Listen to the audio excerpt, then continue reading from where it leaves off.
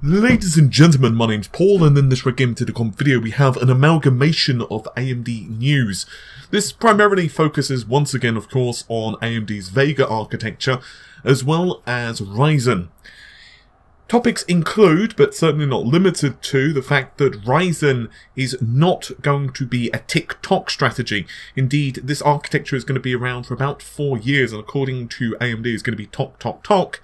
And the fact that the 500 series, at least some of them for the mobile, is confirmed to be rebrands of the 400 series, and we have a bit more information on that, but we'll go into it bit by bit. We're going to start out with Ryzen, simply because we're going alphabetically, and R, at least according to my alphabet, goes before V. So I guess we should start. Now, as we're all aware, Ryzen is going to be released in the first quarter of this year. AMD have confirmed it is not a paper launch, and as we confirmed yesterday as well, there is not just going to be the 8-core 16-thread model available on launch. There is going to be a multitude of processors, which we can assume is going to be both the 4 and the 6 alongside the 8. I don't think they're going to drop all the way down to a dual core with 4 threads, which obviously is SMT. I guess it's possible, but I highly doubt it, because they are making an awful lot of noise regarding the multi-core efficiency and multi-core design of Ryzen. On the other hand, it's possible, I guess, with OEMs that they may decide to go that route, and it certainly would help if one of the 4 cores on the CCX, that is compute, that is the CPU complex, I almost screwed that up there, in fact I did slightly, has one defective core, so they could go, for example, a triple or a dual core route. But the leaks are that there is going to be a quad, a 6, and an 8 core. Anyway, getting that over and done with, what AMD have confirmed, however, is that there is going to be a very aggressive plan in putting out successive versions of Ryzen. So the older guard of Intel would tell you that tick-tock was their strategy. Now it is, of course, process, optimize, and architecture, whereas previously it was tick-tock. The purpose, however, of AMD, or sorry, the belief of AMD with Zen, is it's going to be, quote, tock. What that means is, well, there's going to be very aggressive improvements per Ryzen release. Now, that, of course, means that if, for example, and I'm not saying they will, but if AMD decides to release a new version of Ryzen every 2 years, or every 18 months, or whatever their schedule is, obviously I don't know. They have confirmed there's going to be a Zen Plus, but no other details other than there is going to be a Zen Plus, which I guess is now going to be Ryzen Plus, technically. It is going to have significant changes, meaningful changes. So it's not just going to be perhaps a small clock speed increase, or perhaps power efficiency, but instead there is going to be numerous performance enhancements. And that's going to be very interesting, because obviously Kaby Lake, there is definitely some changes with Kaby Lake, the fact that it overclocks like a demon, but it has been rather disappointing in terms of IPC gains, and quite frankly is probably had quite a mixed reception with enthusiasts.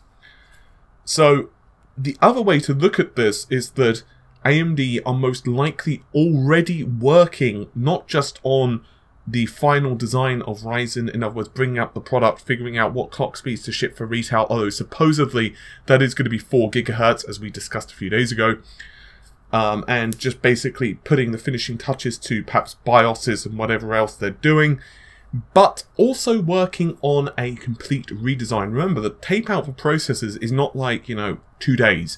It takes a long time for a processor to actually be changed. So what they'll probably do is with each successive version, they'll do like teardowns, they'll figure out, okay, what went wrong, what could we improve, what meaningful changes could we make, and it's also somewhat prediction. What I mean by prediction is, no, not branch prediction in code, but actually figuring out what developers, what programmers, what game designers, what various applications will be using, what their actual code base is going to be doing. For example, is code going to become more, oh, I don't know, integer heavy? or perhaps more floating point, or perhaps more AVX instructions. Perhaps they figure that they need to increase the cache, or perhaps they need just higher clock speed, or focus primarily on single core performance, because perhaps that's been excuse me, a weakness on the previous architecture. And I'm just using this as general terms, not necessarily for Ryzen. In other words, it's going to take a while, and we can assume therefore that AMD are going to want to be rather aggressive over this over the next couple of years. Okay, so now we're on to the confusing part of this video. I say confusing because there are multiple possibilities based upon conjecture and rumour, because there is a fact which is rather interesting. Okay, if that confused you, wait until you actually hear it. So the 500 series has been confirmed, both the 560 and the 570, to be rebrands of the 400 series, with just a step up in their name. So for example, the 460 is the 560 and the 570 is the 470 for mobility. I want to focus and stress that word mobility for laptops. Now what happened is that a notebook was shown. This is a Samsung notebook, the Odyssey series of notebooks, that was listing options of either the GTX 1070 or the RX 570 with either 8 or 4 GB RAM configurations. And a Reddit user confirmed, talking to AMD reps, and I quote, "The card is an OEM version of the 470. I asked an AMD rep at their booth about it. The 500 series is an OEM series, just like how the 8000 series was to the 7000 series." Okay, so that part is clear. So that means there are multiple questions that we're left with. First of all, what is the relationship between the 500 series with the desktop versus the mobile? And allow me to demonstrate what I mean here. The 8000 series was both for desktop and for laptops. So we know that, but that leaves us, excuse me, with a very interesting question.